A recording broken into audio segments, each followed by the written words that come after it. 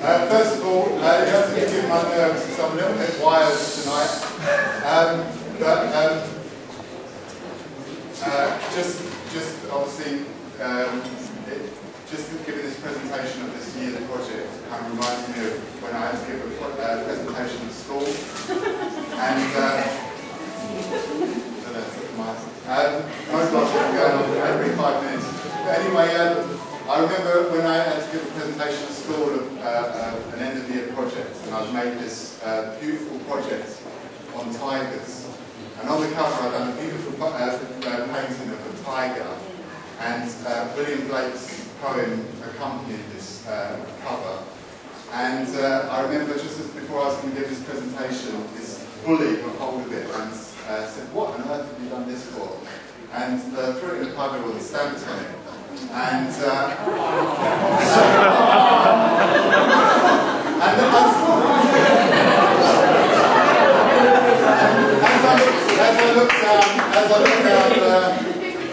I gave this presentation and William Blake's poems were kind of slightly muddied, I realised that this was the life of the artist. You know, this is what awaited me, and but thankfully there's no bullies here tonight, and you know, this has been a year project. I mean, the Revolver shows was another year project, but you know, really the Revolver, a lot of people have asked us why we did this book, and really the involved group had known what was involved. Of course, we would have done it because we just had all this amazing imagery from the Revolver shows, and we thought let's just put it in a book. And several people said to us, "Oh, you've got it in a mock-up format. You had it ready in a year." And I was like, "Well, what's the problem?" You know.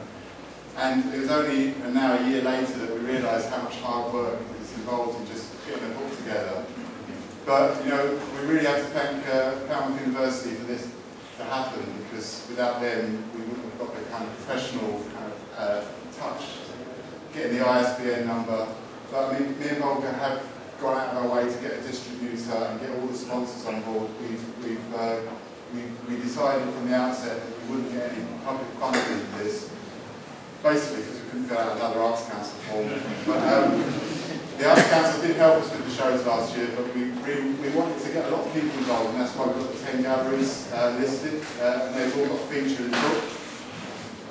But basically the book is a strange kind of book because basically Revolver was a show, a kind of unique event. We just thought we'd put on a show because this is such an amazing space. And Richard Ballinger and Volker put on a show here 4 years ago, and it was such a stunning space. And spaces like this can change the nature of art that's made here. So when we put the show on, suddenly we realised that this was too much of a good opportunity. So suddenly Revolver just took on a life of its own and became like this kind of monster that had to be fed. And so we had to keep bringing new artists to the altar and just, you know, and that's why we've got 60 artists involved. And the video night was a perfect example. The night before the video night, I was saying to Volker, let's just scrap this because I can't take the pressure. But then, with just one phone call, we knew we had loads of great video, but we got this group called Flannel, that's a group of graduates from Falmouth, that just came, they came with all the equipment, they came with 20 artists' work, and we realised that video is alive, you know, it's like really happening down here, but we don't, people think Cornish art, video, they don't think. So that was an amazing night, and that kind of represented the spirit of Revolver, really, that we were unearthing all this stuff, and that's why just more and more artists got involved. And the success of it was down to the artists, that artists were willing to put so much energy into shows that lasted 3 or 4 days, which was ridiculous. But at the same time, it meant that work was coming in and out of the space, and artists were sharing ideas, and artists would put amazing show art. Some artists curated a whole show, people like Simon Jacks and Becky Kidson, they created shows, and then 5 days later it was down. So the reason we thought we'd make this book is that we can immortalise their work. It does give a picture, and it breaks a few moulds. The video section, the Young and Hunt section, all the fantastic, really strong work that we've got in there. And So finally, we'd just like to really thank everyone that's been involved, especially, as Revolver said, the designers who were an absolute godsend. And if it wasn't for that, we had an encounter with Chris here who introduced us to them, and without that it wouldn't have happened. So they've been key to the whole project. And obviously, as Revolver said, I would really like to thank Revolver because as a team we worked really well, and it couldn't happen without that dynamic. And Revolver went away for a week about 2 weeks ago, and I realised how much I needed him. Because I started sending emails that became like rambling, psychotic emails. Because I was sending out emails for a book that I hadn't seen, and I was saying how wonderful it was, and I was thinking if it comes back all blurred and dark, I'm really going to have to disappear. And Tolkien was on the Algarve, and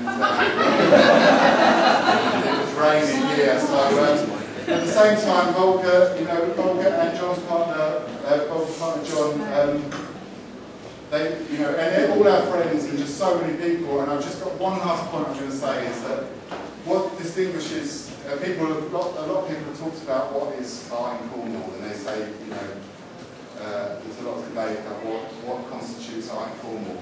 And I just think, looking at this book, there's a lot of work in it that can only be made in Cornwall. It's got a very strong landscape thing. It kind of permeates how we live our lives down here. And the other thing about Cornwall is that there's a lot of individuals that come here because they want looking for an alternative. A lot of the friends I know in London are so fixated with trying to get galleries. All they ever talk about is galleries, connections.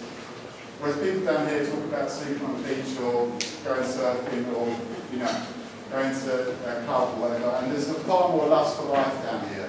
And I think that's reflected in the artwork that comes out of it.